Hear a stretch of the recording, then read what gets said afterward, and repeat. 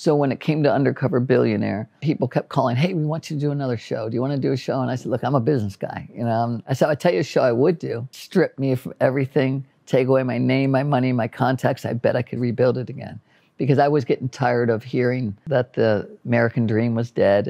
And I also wanted to do it because I wanted my children to see life is not easy. That when you do get into a hole, it's not about laying there and feeling like the victim. It's about getting up and pulling yourself up out of the hole and figuring it out.